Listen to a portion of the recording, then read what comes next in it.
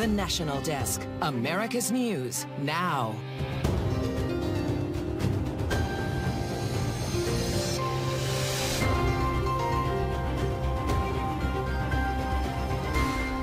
Debt ceiling clash. House Republicans passed their debt limit bill, setting the table for talks with the White House. The president can no longer put this economy in jeopardy. We lifted the debt limit. We've sent it to the Senate. We've done our job. The deadline quickly approaching with wasteful spending on the chopping block. Stranded in Sudan. Americans should have no expectation of the U.S. government-coordinated evacuation at this time. It is imperative that U.S. citizens in Sudan make their own arrangements to stay safe in these difficult circumstances. Fear intensifying for thousands of Americans trapped by escalating violence. The White House announcing they have no plans to save those caught in the crossfire. Arming teachers. The fact-check team looks into what Americans, including the teachers themselves, think about guns in the classroom. And opting out of Mother's Day marketing. Whether you're trying to conceive, recently lost a pregnancy, Mother's Day may bring some mixed emotions. Some customers calling it a kind gesture as companies let them decide, but conservative critics call it a war on women. From the nation's capital, this is the National Desk, America's News Now. We're glad you're with us. I'm Dee Dee Gatton. On this weekend edition, we take a look at the big headlines of the week and a look ahead at what to expect. Starting with the 4 big stories we're watching right now. Former Vice President Mike Pence testified Thursday to the federal grand jury investigating the aftermath of the 2020 election. And the nation's debt ceiling drama remains in a stalemate. Plus, the FAA says it's convening an independent safety review team after a string of narrowly averted runway collisions at major airports. And later on, the man accused of leaking highly classified U.S. documents online asked to be released during his trial. First, former Vice President Mike Pence testified for more than 5 hours this week before a federal grand jury investigating efforts to overturn the 2020 election. Pence has spoken publicly about what he calls Trump's pressure campaign to block Congress from certifying Joe Biden's victory. 2 reports out this week show mixed signs about the U.S. economy and your money. The economy slowed sharply from January through March to 1.1% in the first quarter of this year. And that's lower than the expected 2% and much lower than the second half of last year. This signals interest rate hikes are having an impact. Federal officials say another hike is coming. If the data come in as I expect, we will be able to hold there for quite some time. So once we get to that point, I don't have us really doing anything but monitoring the economy for the rest of this year and into 2024. Now to the new jobs report. It looks like most employers are holding on to their workers. The Bureau of Labor Statistics says first-time jobless claims fell to 230,000 last week. President Biden and Vice President Harris officially announced their 2024 re-election bid. Right now, polls show the economy and inflation continue to be top issues for voters. And while President Biden touts improvements in those areas, they could still be a headwind for the Biden-Harris campaign. The National Desk, Atra El-Nashar reports. The President of the United States, Joe Biden. President Biden, once again, a presidential candidate. In his first remarks since launching his campaign Tuesday, promoting his economic agenda. It's time to finish the job. Drawing a contrast with Republicans. They believe the best way to grow the economy is from the top down, and then to watch the benefits trickle down to the rest of us.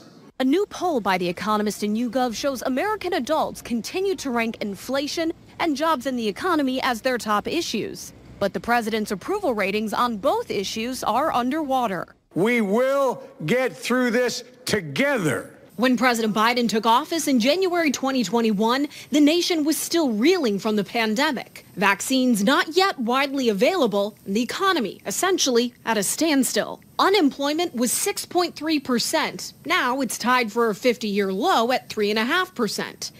Annual inflation was just 1.4%, spiking over the next year and a half, peaking at 9.1%, falling last month to 5%. I know that there's a lot of pessimism out there, and you can't ignore the fact that there is high inflation, or at least relatively high inflation. At this juncture, I don't see the economy being a slam dunk for the incumbent, in this case Biden, or something that's going to be a big negative. Because again, the economy is solid, it's sound, it's not doing great, it's doing good. Economic issues have plagued one-term presidencies in the past.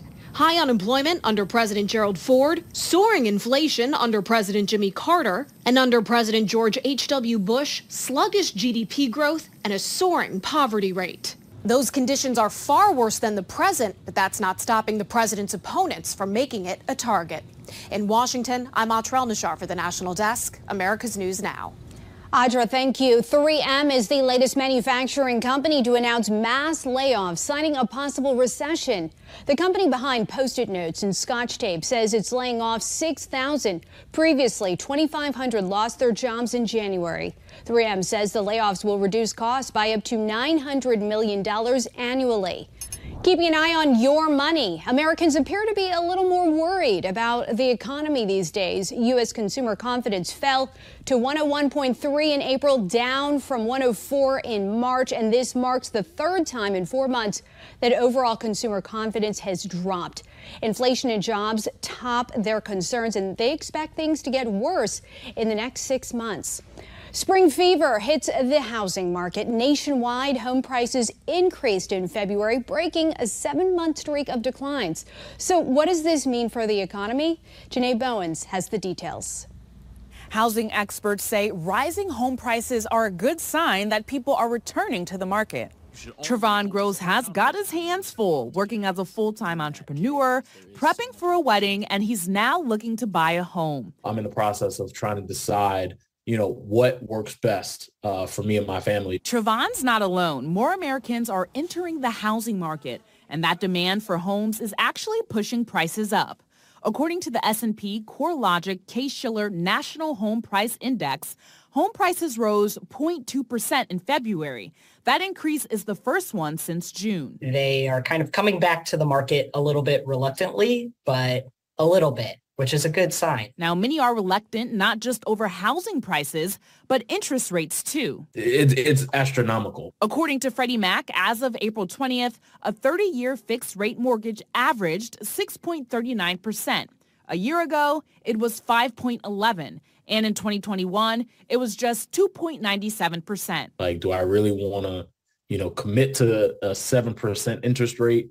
Or do I want to stick it out and wait and just see what happens? Andy Winkler, Director of Housing and Infrastructure Project at the Bipartisan Policy Center, advises not to wait. And if you buy a house at a higher rate, you can always refinance down the road to a loan with a lower rate. And remember, the Fed is raising those interest rates to try to cool inflation. Housing prices have been sort of rising out of control for quite a while. And then over the last year started to dip just a bit in that growth because of the hikes in interest rates. So what I think you're seeing now are things starting to stabilize. And even though it's a complicated situation, Trevon is definitely looking to buy. The average price for a home is nearly $376,000. And the Bipartisan Policy Center is hoping our leaders in Washington work together to create more affordable housing for lower income Americans. And that was Janae Bowens reporting. A gun rights group filing a lawsuit against Washington state's new rifle ban. Governor Jay Inslee signed the bill this week banning more than 60 semi-automatic rifles along with others based on length and accessories. The Firearms Policy Coalition and Second Amendment Foundation says the ban violates the Second and Fourth Amendments of the Constitution. Following the Nashville school shooting that left 6 dead, including 3 children, there have been renewed calls to arm teachers in the classroom. It's something that's already happening in parts of the country right now. Back with the Fact Check team, Courtney, in some states, teachers are already carrying. Right, and it's in more places than you would think. Take a look at your screen. You'll see there are around 30 states that allow teachers or other school staff to carry with certain restrictions. Many of them require teachers to have permission from the school or the school district if they're part of a certain program or have a concealed carry license. For example, in Alabama, some administrators are allowed to carry if they complete training through the state's Sentry program and there isn't a school resource officer. Those rules vary by state, but that leaves just a handful of states that don't let teachers carry at all. Right. We found that there are only 16 states that don't allow teachers to carry, but then there's security personnel. Most states allow non-law enforcement security guards to carry, according to a report from Giffords Law Center, but most require permission from the school or the school district. There are 7 states that don't allow security personnel to carry on school grounds, and 4 of those currently have laws that don't allow any school employees to carry. Then there's Hawaii, where there's no legislation on arming teachers at all. But Connor, some states are taking up this issue right now. Yeah, that's right, Eugene. There's a few states with legislation in the works. For example, Mississippi lawmakers passed a bill last month that would create a program to allow armed and trained teachers in schools.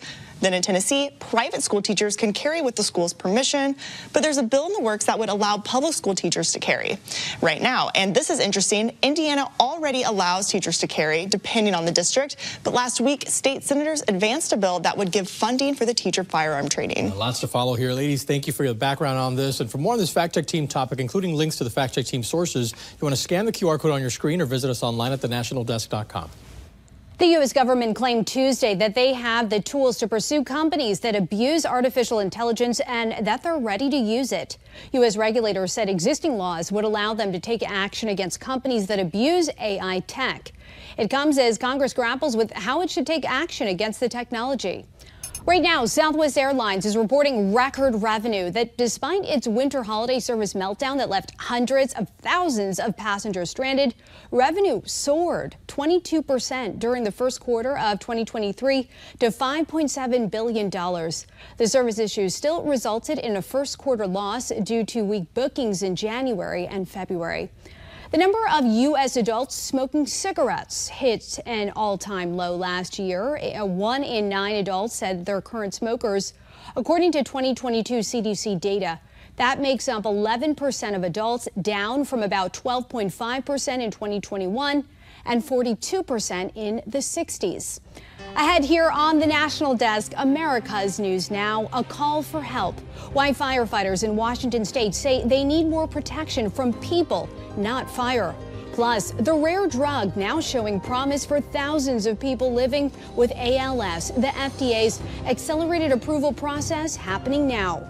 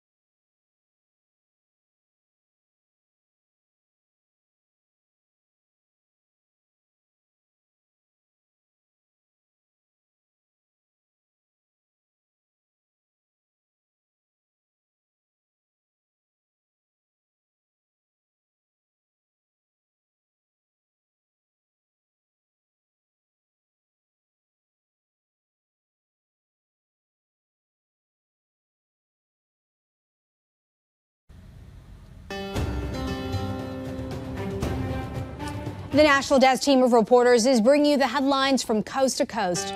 We're taking the pulse of America, starting in the state of Washington. Seattle firefighters are asking city leaders for protection from people interfering with them as they try to do their job. While many consider firefighters heroes for the risks they take, there are others ready to interfere with their work and even attack them. We had one firefighter that was actually kind of thrown or wrestled down a stairwell.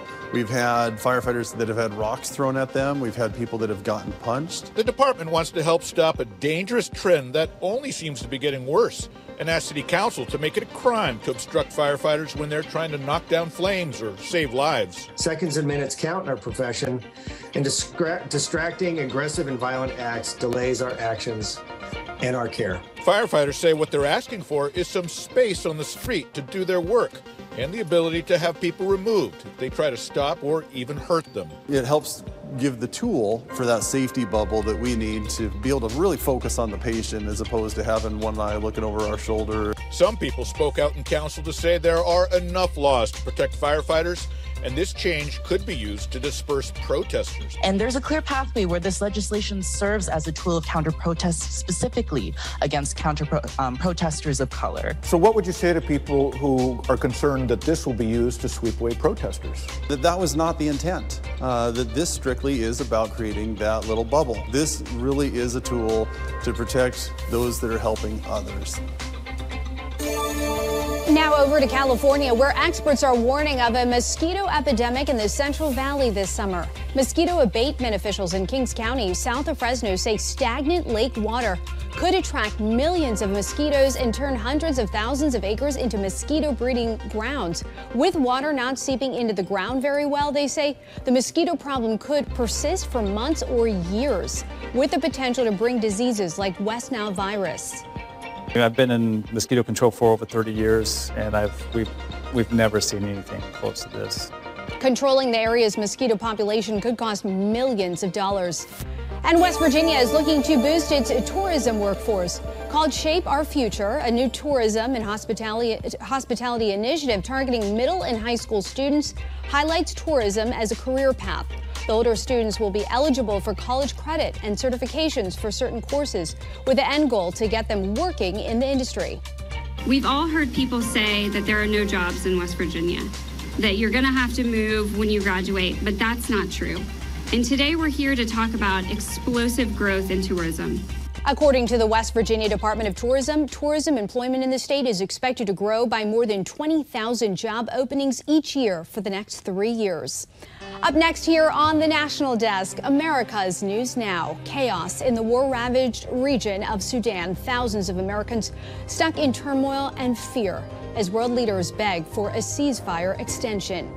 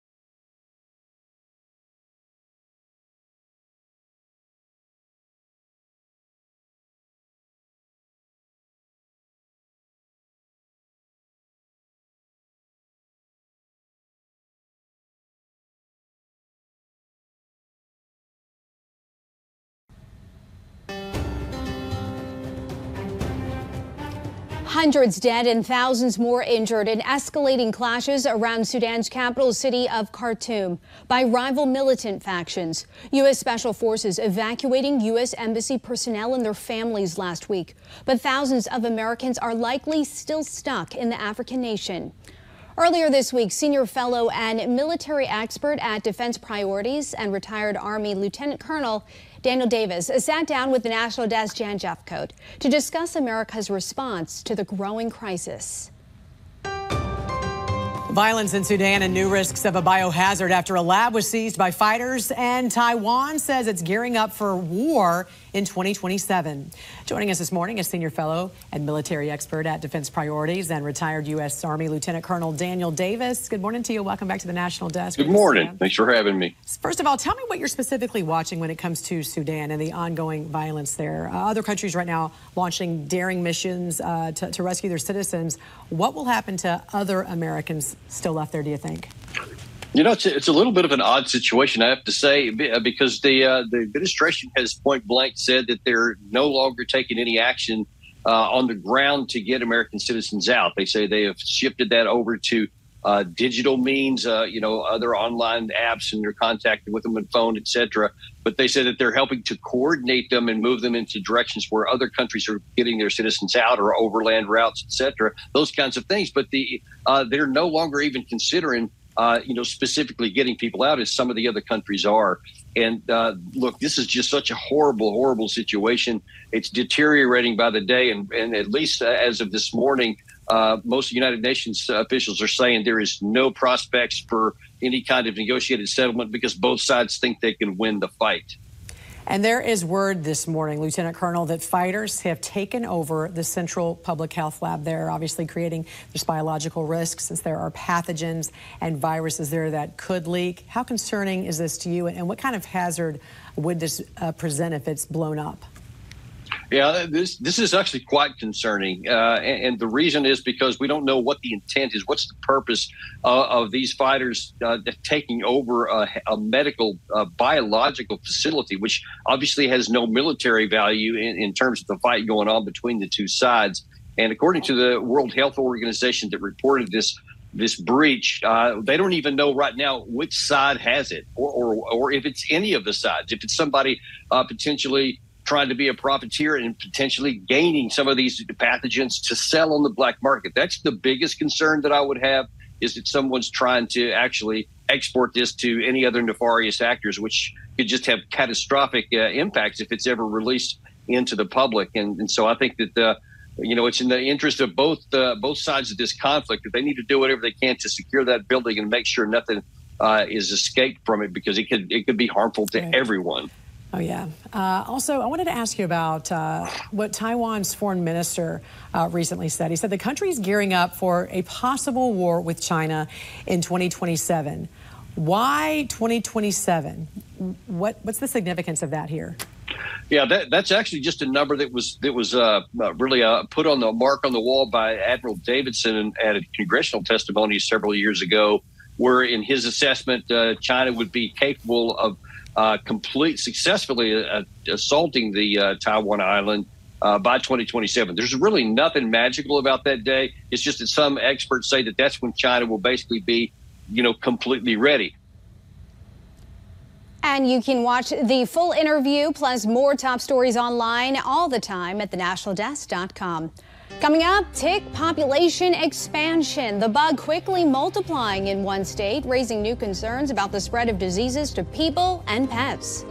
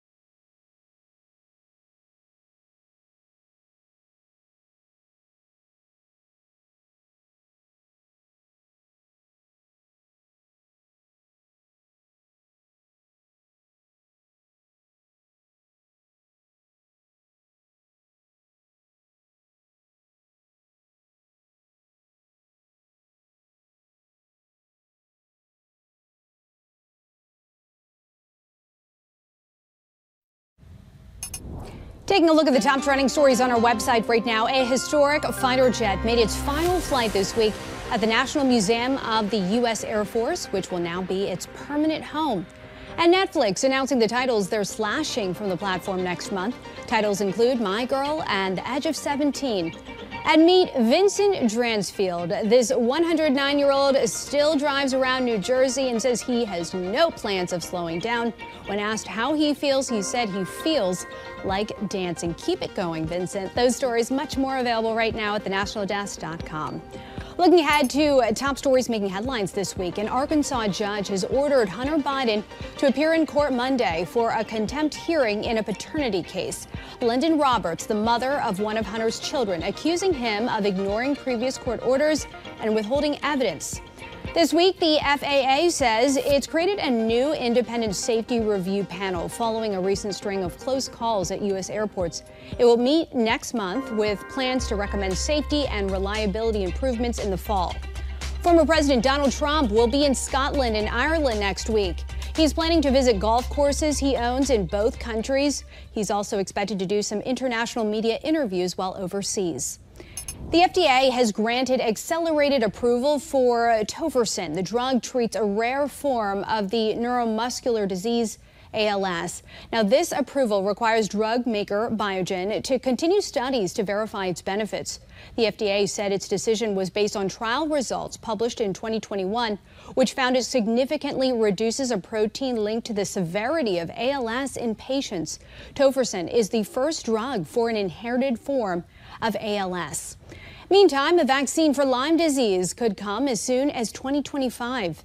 Axios reports several drug makers are conducting vaccine trials. Moderna is working on 2 vaccine candidates to protect against the tick-borne illness, and Pfizer and partner Valneva are already in late-stage trials and may be seeking FDA authorization in about 2 years.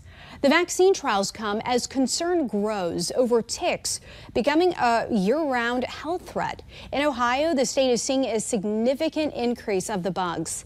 The National Desk Brad Underwood reports from Cincinnati. Ticks are everywhere, and in Ohio, there are more of them now than ever before. And we're on the front lines of tick expansion right now. Tim McDermott is with the Ohio State University Extension Office.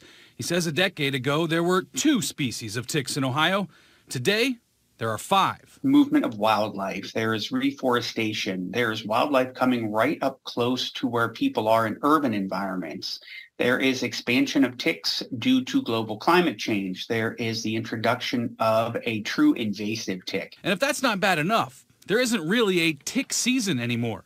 The blood-sucking parasites are now a year-round problem. Ticks are a 12-month potential risk now. You know, we do have heightened activity between April and September. The risk of encountering a tick can be any time of the year. And for that reason, some veterinarians are recommending year-round treatment for pets. McDermott supports that. Work with your veterinarian to make sure that you are putting the best products you can on your 4-legged friends in order to keep them tick safe. The expansion of ticks in Ohio is also raising health concerns about the spread of Lyme disease and Rocky Mountain fever, as some symptoms are life-threatening. Healthcare workers urge caution outside, like repellent, light clothing, and frequent tick checks. And coming up next here on the National Desk, America's News Now, the Fed chair duped by Russian tricksters. The prank call making its way to Russian state television, who they claim to be on the other end of the line. And a scam artist posing as a fire inspector, the scheme police believe is costing small businesses.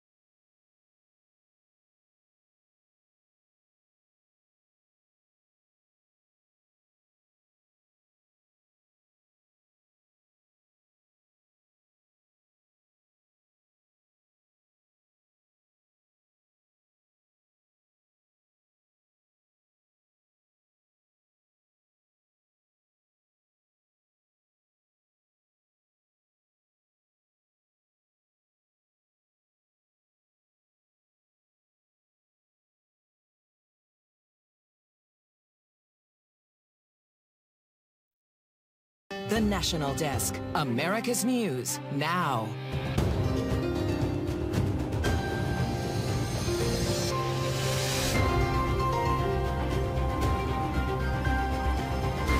Right now on the National Desk, national security threat. The airman accused of leaking classified U.S. intelligence now asking for release, and why federal prosecutors are fighting against it. Plus, the U.S. housing market, the high demand and the higher price for the American dream. And opting out of Mother's Day. Big businesses changing their marketing. Is it a kind gesture or what some call a war on women? From the nation's capital, this is the National Desk, America's News Now. I'm Dee Dee Gatton. Thanks for being here. New court sketches released this week from the detention hearing for Jack Teixeira. Prosecutors are arguing the 21-year-old should remain in custody during his trial, calling him a flight risk and a national security risk if he's allowed to return home. The 21-year-old airman was charged earlier this month under the Espionage Act for allegedly posting classified intelligence online, including sensitive information on the war in Ukraine. He is yet to enter a plea. Federal Reserve Chair Jerome Powell was tricked into a video interview by Russian pranksters posing as Ukrainian President Vladimir Zelensky. Clips of the video were posted online by a pair of Russian comedians who have pulled similar pranks in the past. A Fed spokesperson confirming Powell spoke with someone back in January who misrepresented themselves. The conversation, which mainly focused on the U.S. economy, didn't reveal anything that wasn't already publicly known. The nation's debt ceiling drama remains in a stalemate. On Wednesday, House Speaker Kevin McCarthy passed the GOP's Limit Save Grow Act of 2023, despite 4 Republicans voting against it. But the White House's stance remains the same. House Republicans must raise the limit without conditions. Former White House economic advisor Steve Moore sat down with the National Desk's Jan Jeffcoat to break down the back and forth on the Hill. Let's first talk about the debt limit. In more than 40 years, lawmakers have always come to the table. They've always eventually raised the debt ceiling. So what would be the consequence if we raised it without serious cuts to the budget? Well, that's the big issue here, that Joe Biden wants what he calls a clean debt ceiling, which is basically no strings attached to this, just to raise the federal credit card limit, Jan. And the Republicans are saying, wait a minute, we got an out of control debt. We're now at $31 trillion. When I first came to Washington 40 years ago, it was $1 trillion. So these are enormous amounts of borrowing. And so Republicans are saying, look, let's negotiate something that gets us on a path towards a balanced budget. That's not unprecedented, John. If you look over the last 30 years or so, there have been many negotiations. Barack Obama, Bill Clinton, Ronald Reagan would negotiate terms for raising the debt ceiling. So we'll see what happens. But right now, Joe Biden's saying, look, I'm not going to negotiate. I want a clean debt ceiling bill. And Republicans are insisting on these reforms. So it looks like, rock is about to hit a hard place. And it's going to, there's going to something has to give here. That's right. Something's got to give. According to a CNN article, the $1.9 trillion American Rescue Plan, as well as Biden's infrastructure legislation, all created really a big portion of this deficit.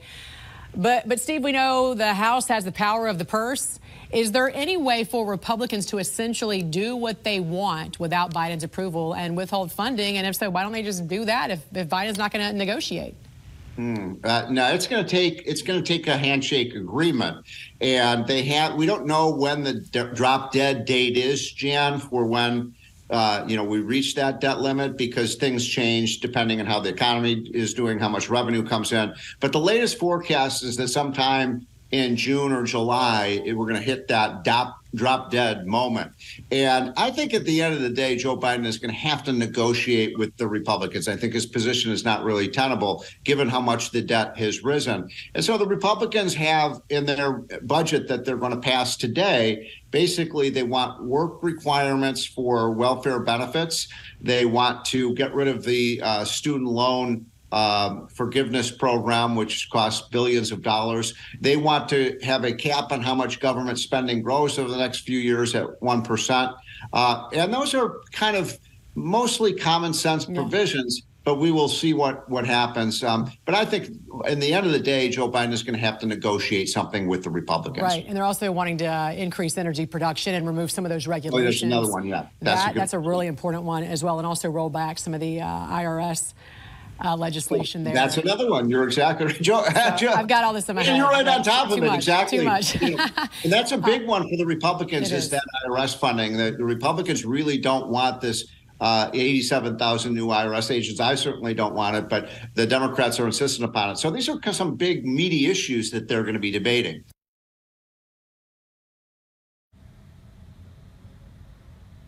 And you can watch the full interview plus more top stories online all the time at thenationaldesk.com. Learning from the coronavirus, a new assessment shows the U.S. might be unprepared for a future pandemic.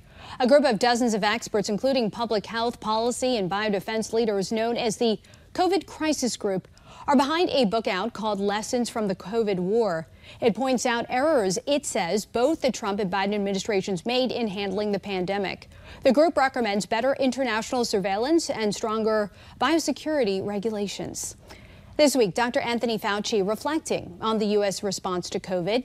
In an interview with the New York Times, he addresses what he calls missteps and success. He said the political divide was a major hurdle, especially when he says conservatives questioned the benefits of vaccines and wearing masks.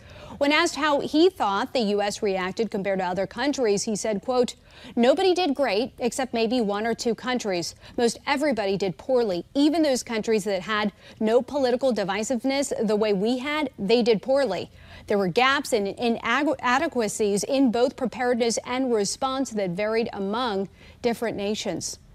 New details now on benefits for veterans exposed to toxic chemicals while they served in the military. The VA says 500,000 claims have been filed so far. It's part of the largest expansion of Veterans Affairs coverage in a generation. Congress passed the PACT Act last year, expanding health care coverage to those exposed to burn pits, radioactive material, herbicides, and other toxins. The VA says it screened 3 million veterans for toxic exposure and has awarded more than $1 billion in related benefits to veterans and survivors. The Pentagon now says the U.S. military saw a 1% increase in reports of sexual assaults in 2022. An annual fiscal year report found more than 7,300 reports of sexual assault against service members in 2022, up from more than 7,200 reports in 2021. Overall, the number of assault reports has consistently increased in the military since 2010. Why us? New images of the man police are looking to track down accused of scamming a popular D.C. bagel shop. The store owner says the man claimed to be a fire inspector, and it turns out this same guy may be a repeat offender in other major cities. Megan Clark describes how the scam works. Thank you, Eric. I believe I got a solo cold brew. 8 minutes on a Saturday morning here at Pearl's Bagels in D.C. can mean crowds of customers.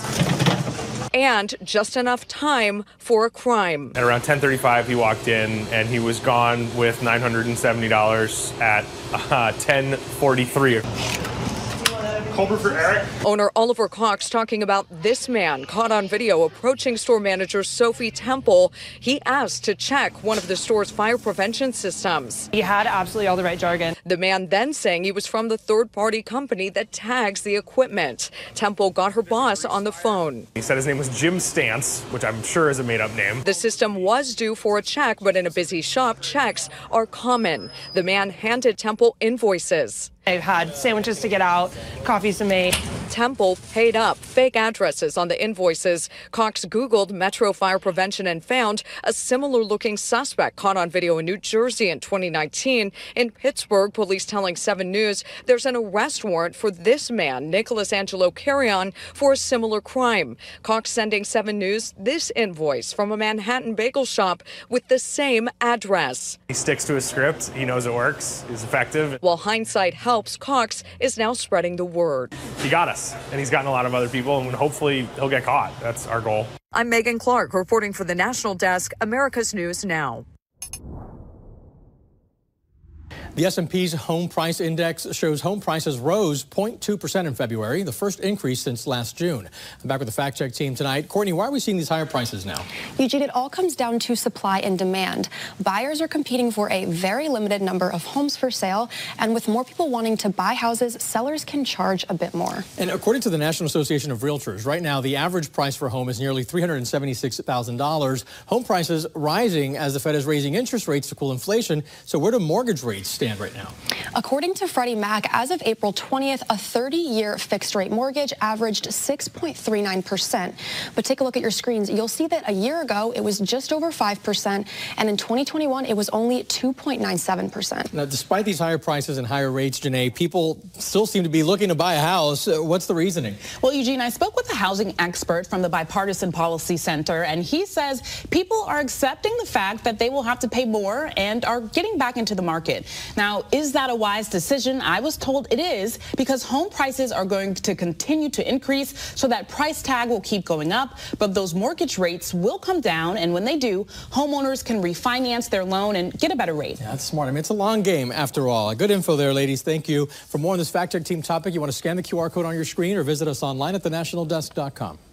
Up next here on the National Desk, America's News Now, AirTag danger. How one woman says she knew she was being tracked. Plus, their stores are closing, but their popular coupons are still good. The store offering a deal for Bed Bath & Beyond shoppers.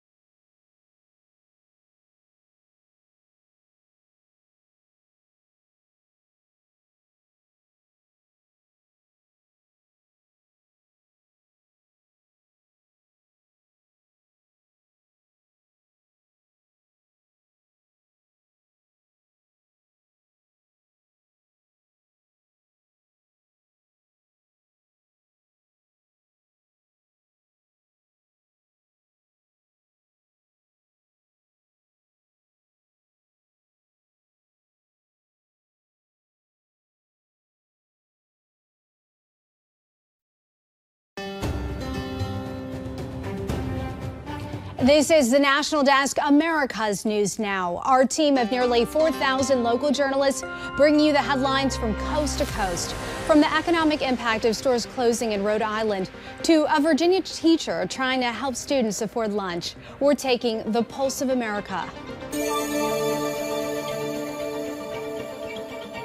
I got the notification on my phone, but I just slid it up because I thought, oh, like we're in traffic, there's other people. Like I wasn't really thinking like, oh, there's an AirTag. Victoria Nieto was leaving a concert when she received the first notification on her iPhone that read, AirTag found moving with you. She did not open it, and the two kept driving. I got another notification when I clicked on it, and it had a red line mapped on where the AirTag had been that night, which is where everywhere we had been.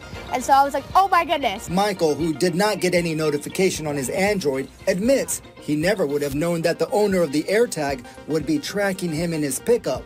He says he believes this is a targeted incident. I was thinking like people stealing catalytic converters. If you find any form of tracking device on your vehicle, you should report it to police so they can investigate. After posting about it, I realized that there were ways that we could have found who the AirTag belonged to, and then we could have taken it to the police possibly. Bed Bath & Beyond announced it's filing for Chapter 11 bankruptcy. They join the growing number of retailers that are really struggling in a post-COVID world, in a dynamic retailing environment where shoppers have kind of switched to e-commerce, but have come back to the stores. Bed Bath & Beyond used to be the place to go for a wedding or baby registry. But other online brands like Amazon are doing that now too. Supply chain issues haven't helped either. The company has already closed dozens of stores recently.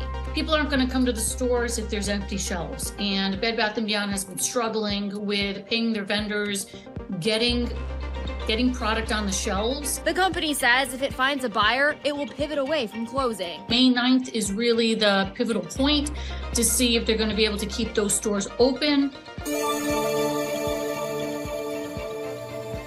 8th grade teacher Gabriel Siegel knows his students here at Hornton Middle School in Fairfax County. The first question I ask him isn't, hey, are you okay, or how are you? It's, did you eat today? Because the majority of the time they're not eating. A problem Siegel first noticed talking to parents before the pandemic. I learned that this was a common theme, school meal debt. In Fairfax County, middle school meals cost $3.50 with a half pint of milk, $4.10. About a third of students do get free meals or help to pay. 24% of residents in Fairfax County, where the median household income is more than $100,000, struggle with food insecurity. So if you have a family of 4 and they're all eating lunch, that can quickly add up. He's raised even more for a total of more than $40,000. Meal debt in Fairfax County is nearing $1 million. He wants to keep the message going, now meeting with county and state leaders to get free lunches in all Virginia schools, no matter what parents make. Because a lot of families need help. I mean, it's just that simple. So to come here, our team of correspondents breaking down this week in Washington, from the top players in the 2024 election to the crisis at the U.S.-Mexico border as Title 42 nears its expiration. That's coming up next.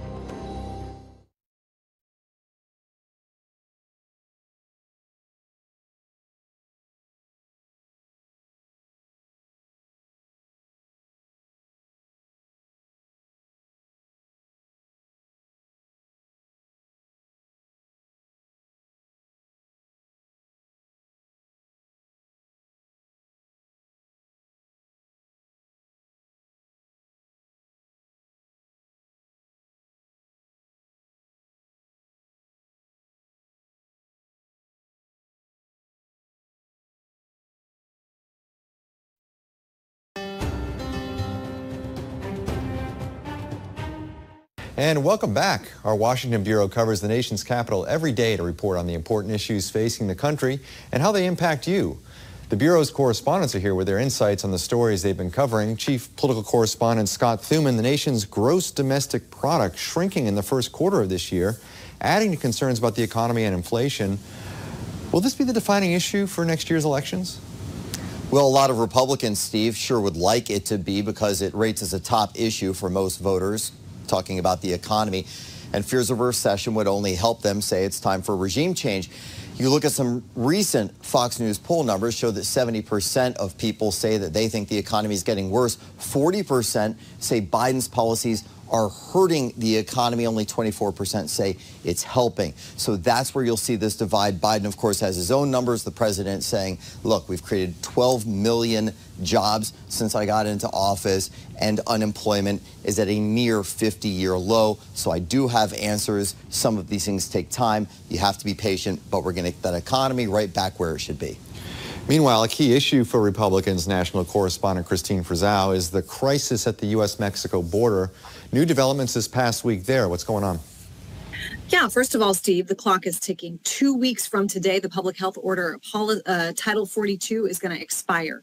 We are hearing reports of more and more tents lining up in places like Juarez, Mexico. These are people who are going to camp out there. They've traveled from near and far, and they plan to come to the United States when Title 42 expires. It had been used to quickly expel people and deport them. But I also spoke yesterday to my source on the ground, and he said, you know, a lot of these detention facilities, they are packed. They've filled up with people who are just so sick of waiting it out. And what we've seen this week, places like Brownsville, Texas, 2,000 people a day coming over, being apprehended at the border. So they are overwhelmed. This is, of course, a huge focus for Congress. Congress also looking at something that we recently found out that has been really shocking here in Washington, and that is a lot of the child migrants who come over here. Turns out they haven't just gone to their family members or vetted sponsors. They have gone to people who have put them to work. Kids as young as 10 years old working in factories. This is a really big problem. Republicans say they want answers. And the border, an issue that Republicans are going to try to use, I think, in next year's election. Another issue that Republicans, national correspondent Kayla Gaskins, are trying to use is this issue on banning sex change procedures for minors. Montana, the latest state to move toward that. This is what transgender rights supporters are calling gender-affirming care. What's the debate all about? Well, the country is still very divided on the best way to care for transgender children. Now, Montana is looking to join about 10 other states that have already placed bans on these transgender medical procedures. We're talking about things like puberty blockers and surgeries, transgender surgeries for kids under the age of 18. So about 10 states have already put those bans in place, and more states are looking at doing their own legislation. Of course, that's being met with some backlash, especially from the left, and some lawsuits already. A lawsuit was filed by the ACLU in Indiana for their state ban there. And then the families of some transgender kids are suing the state of Florida for their ban. And Steve, the latest is the DOJ now jumping in, and they've filed a lawsuit against the state of Tennessee for their ban, saying that Tennessee's ban on this type of medical treatment for transgender children goes against the 14th Amendment. So that's the latest there, and we'll continue to watch these lawsuits. Yeah, an issue we'll be covering very closely, I'm sure. Kayla Gaskins, Christine Frizzau, Scott Thuman, thank you all for your hard work. Back to you. Thank you. Still ahead here on the National Desk, skipping Mother's Day, how major companies are rebranding during the holiday, and the concern from conservatives. That's coming up next.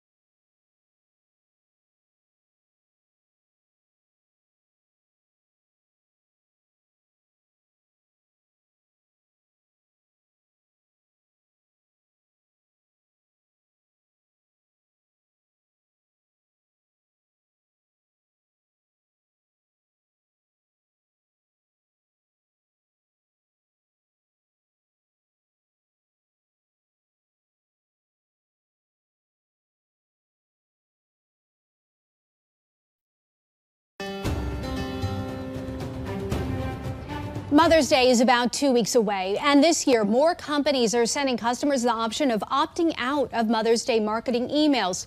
For some who are grieving the loss of their mother, this could be helpful, though others say it's yet another war on a beloved holiday. Here's the National Desk, Christine Frizzau. I love it. It started back in 1908, recognized by Congress in 1914, as a way to honor sacrifices mothers made for their children. But its founder, Anna Jarvis of West Virginia, later fought unsuccessfully to have Mother's Day abolished, having become, in her mind, more focused on revenue than recognition. More than 100 years later, Mother's Day is embedded in our society, though some critics warn of a new war on the holiday after multiple companies have given people the option to opt out of Mother's Day marketing emails for those for whom it may be a challenging or difficult time. Conservatives like Charlie Kirk tweeting, brands are bending over backwards to let customers opt out of Mother's Day, adding, can we opt out of Pride Month spam too? Former Trump aide Stephen Miller asserting the left's war on womanhood, motherhood, and childhood continues to gather force. Critics worry so-called trigger warnings could make society weaker. What they do is reinforce the idea that trauma is central to your identity and that you should let it define you instead of dealing with it, dispatching it, and moving beyond it. People wonder why the younger generations have so much anxiety. It's this stuff. But many others have expressed appreciation for the extra consideration. Whether you're trying to conceive, recently lost a pregnancy, Mother's Day may bring some mixed emotions. Psychologist Dr. Claire Nikogosian wrote the book Mama, You Are Enough, and says opting out is different from avoiding. Being able to have the agency when something traumatic has happened to say, I choose right now not to participate in that, can be part of the healing. As far as Mother's Day itself, there appears to be no sign of a slowdown. Last year, the National Retail Federation reported Americans plan to spend more than $31 billion on the holiday, up from more than $3 billion just the year before. I'm Christine Frizzau, reporting for the National Desk. America's News Now. Christine, thank you. And don't throw away your Bed Bath & Beyond coupons just yet. One competitor announced it will take them for a limited time. The Container Store said it will offer a 20% discount on a single item when customers bring in a Bed Bath & Beyond coupon through May 31st. Bed Bath & Beyond stopped accepting coupons earlier this week, just days after announcing it filed for bankruptcy. That's going to do it for us on the weekend edition of the National Desk, America's News Now. Don't forget, you can catch us live from 6 a.m. to 9 a.m. and 10 p.m. to midnight Eastern Time. Just check your local listings. You can also watch us online and catch up with the latest headlines on thenationaldesk.com. Thanks so much for watching. Have a great weekend. We'll see you back here next week.